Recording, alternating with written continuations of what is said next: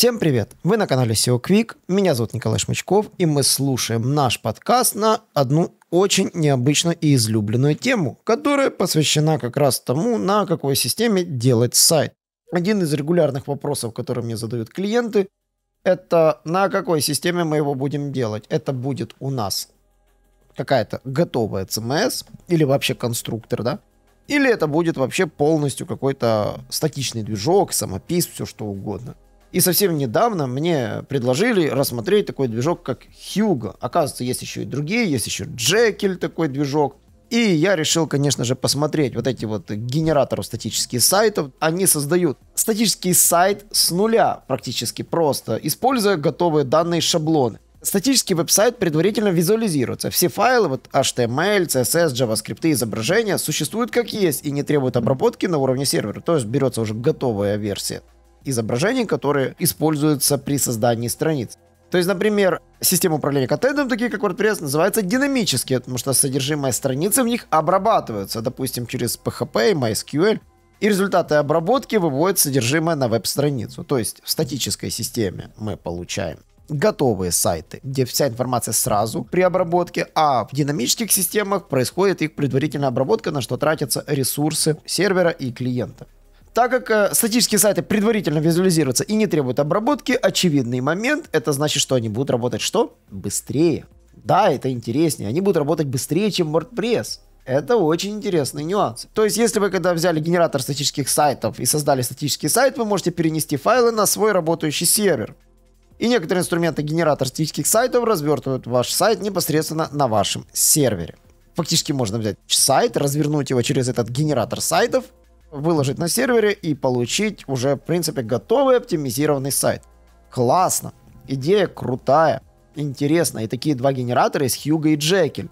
Они позволяют создавать и редактировать контент в текстовых файлах с помощью текстового редактора на вашем компьютере. Вы просто можете редактировать свой сайт в текстовом редакторе. Вы создали текстовый файл, загрузили его и получили текстовую страницу. Вам нужно что-то добавить, там, карту сайта, зашли, там, прописали в карте сайта все, что нужно, прямо в текстовом файле. Получается, ваш сайт генерируется просто в обычном блокноте, вам не нужен никакой дополнительный софт.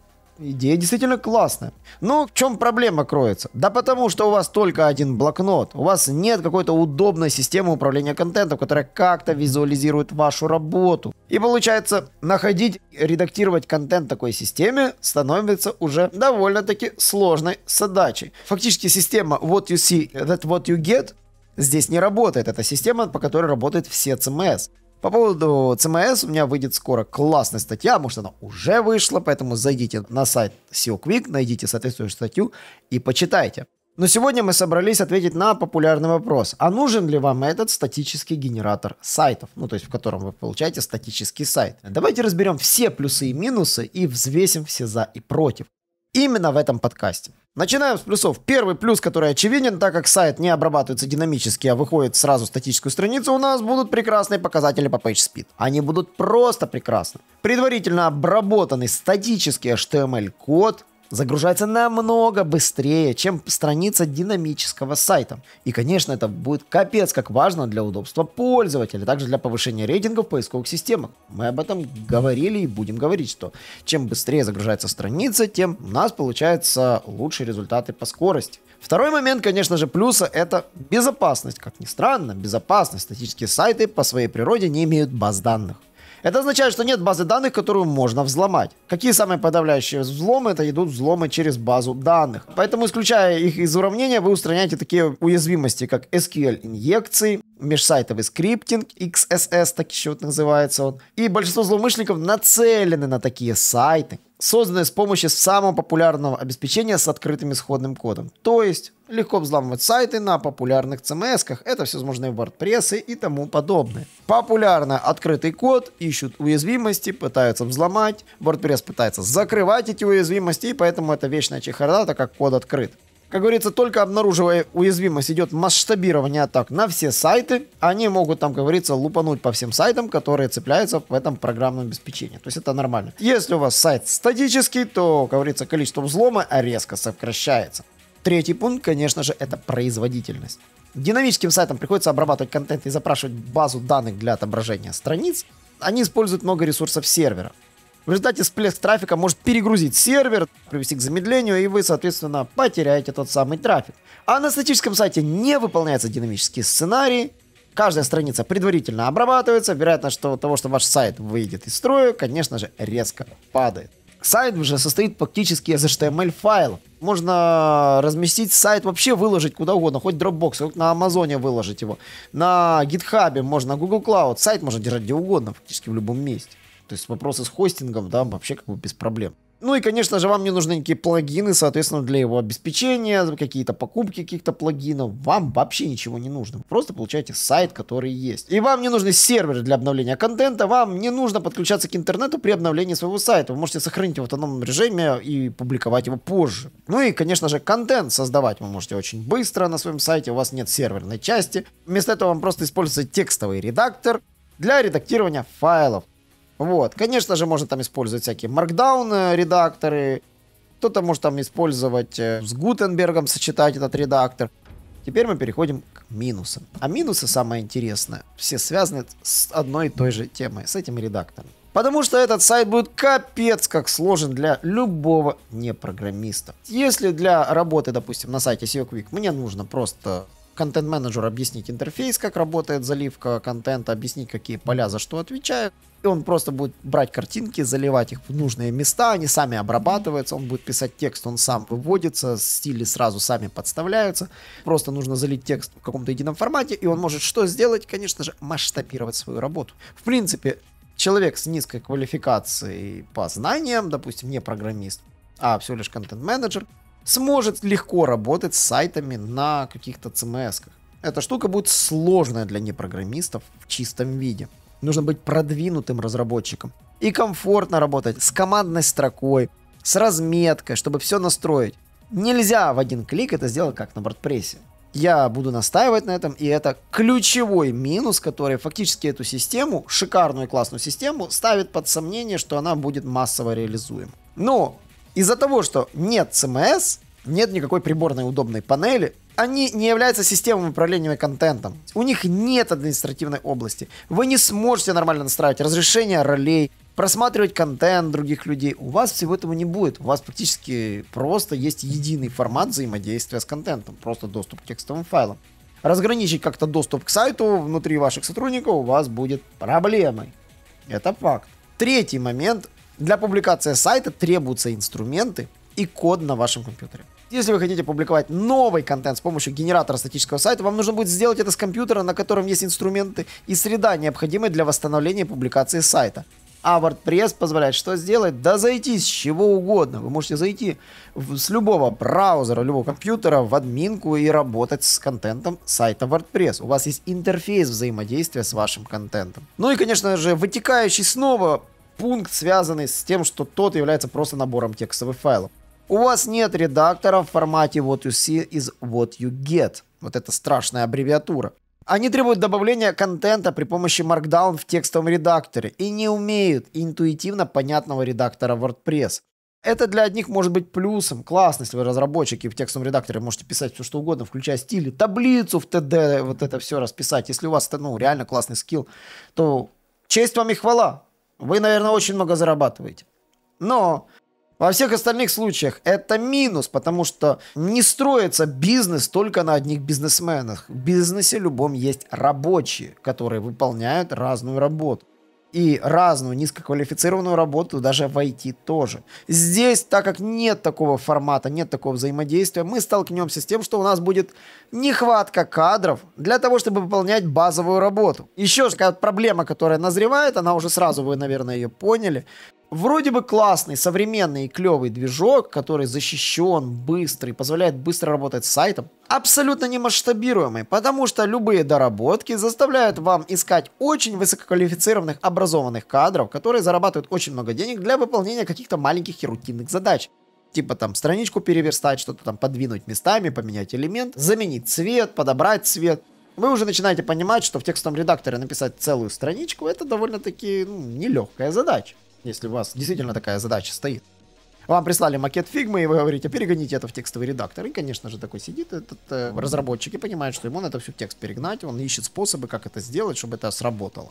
Я уверен, что обычный контентчик просто будет сидеть и смотреть, мне надо ставить фотку, он будет думать, как это мне сделать, он у вас эту работу не сделает.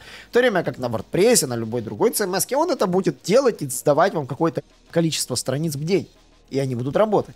И понятно, у нас есть проблемы, то, что мы озвучили со скоростью, с многих CMS, потому что все-таки они системы динамического управления контента, есть проблемы с безопасностью, которые могут быть у большинства CMS. Но получается, что мы выигрываем в другом. Мы выигрываем в дешевой рабочей силе. Да, как бы она дорогая, на самом деле, если сравнивать, допустим, там, с сотрудниками розницы, обычных продуктовых магазинов, если мы берем айтишку. Она, конечно же, дороже, но это дешевая рабочая сила в IT, которая сможет обслуживать контент на вашем ресурсе. Из-за того, что нет редактора изображений, нет редактора в формате, где ты видишь то, что ты делаешь, получается, работать нужно на живую, то есть на живом сайте фактически использовать. Так как у вас нет ролей, вы не можете просмотреть черновую версию страницы, она появляется, вы сразу правите на живую. Что как бы для поисковика тоже не есть хорошо. Работать именно с таким контентом вам приходится с людьми, которые у вас будут. То есть нехватка кадров, как я сказал. Вторая проблема — отсутствие визуального редактора делает обслуживание такого сайта мега дорогим. Это аксиомы. С этим вы столкнетесь. Вам могут разработчики предложить Hugo как альтернативу, и она будет подкупать вас. Вам будет классно, действительно. Ведь все можно же сделать. Всего лишь текстовый файл. Это же нужно делать в текстовом файле. Ну, я лично не являюсь мега-специалистом в HTML, в CSS. Я, например, если буду это делать, я буду делать по-любому это в визуальном каком-то редакторе, Dreamweaver какой-нибудь, буду пытаться в нем что-то сделать, визуализировать, а потом только это перегонять в HTML. Да, я не являюсь профи в этом деле, я на это не учился. Это я говорю прямо.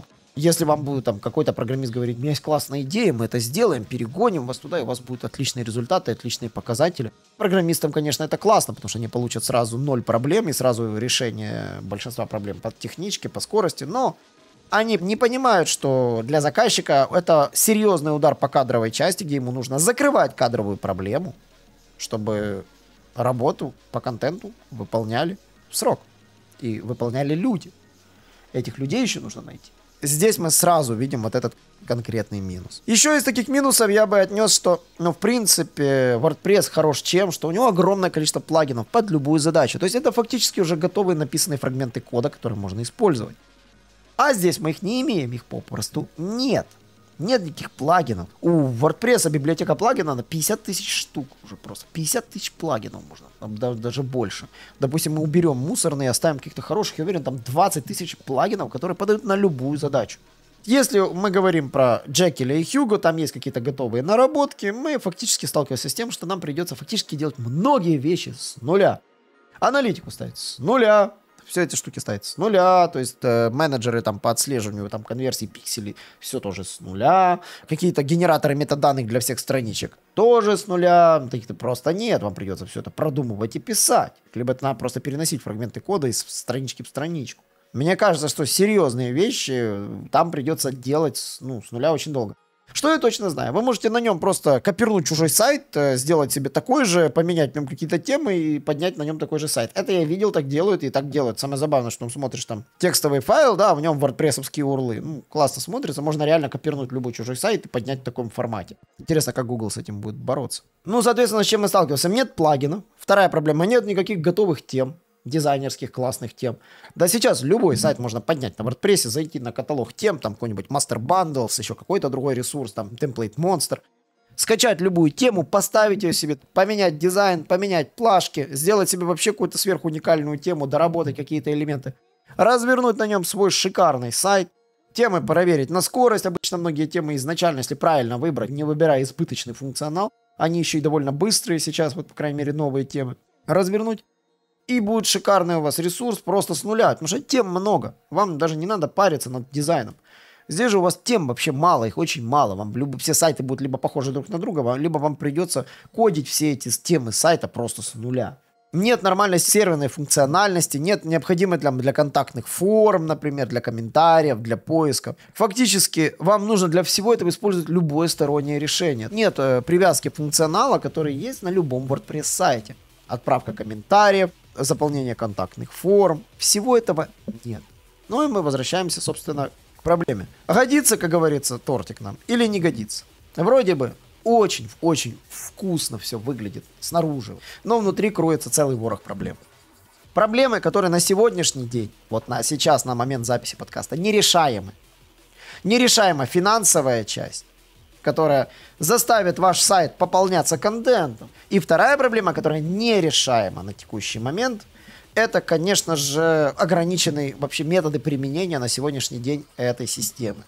То есть на деле мы имеем шикарный подход, шикарное решение, но без каких-либо изменений в текущей ситуации, в текущей парадигме. Это неприменимая система. Если вы думаете иначе, интересно будет услышать это. Этот подкаст выйдет как в аудио, так и в видео-версии. Вы сможете его посмотреть у нас на YouTube и задать мне там соответствующий вопрос. А в аудиоверсии вы, конечно же, прослушаете нас, скорее всего, на Apple подкастах или на Google подкастах, кто на чем слушает, либо просто в браузере. В любом случае, я буду рад комментариям по поводу этого эфира.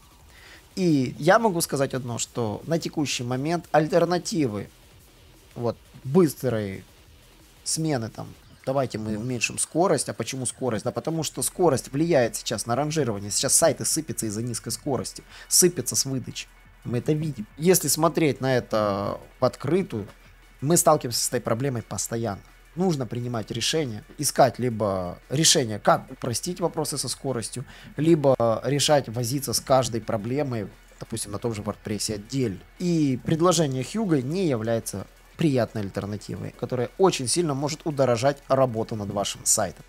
Исключением только может быть одно. Если вы планируете сайт создавать без изменений контента, на нем будет меняться минимум контента. Это какой-нибудь там кафе, какой-то информационный сайт, на котором контент будет там изредка дополняться и будет там просто висеть он в том виде, как всякие дорвы, так, к примеру, так делают. Подумайте, если сайт небольшой и на него не нужно добавлять никакой новый контент, можно его сделать на этой системе.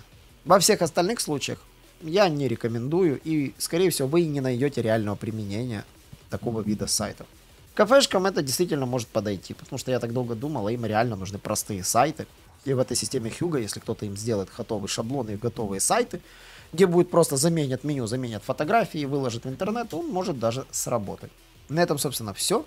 Подписывайтесь на наши подкасты, задавайте вопросы в комментариях и самое главное, не забывайте о том, что нужно следить за новостями. Всем, конечно же, побольше трафика, успехов и побольше вам продаж.